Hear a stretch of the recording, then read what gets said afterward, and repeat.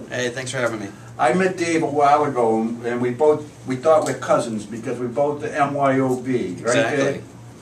Tell us about what you do. You only brought one copy of the book for a two-speaker show. You could speed read, Jeffrey. I only have one copy left in my stack. I gotta order some myself. It's sold out. Yeah, but Self-published, right? It's available on Amazon, so if anybody wants to pick one up, they can pick it up on Amazon. Tell us about Image Identity and what you do. Well, Image Identity is a brand dynamics firm, and we look at the development, growth, and change of a brand over time.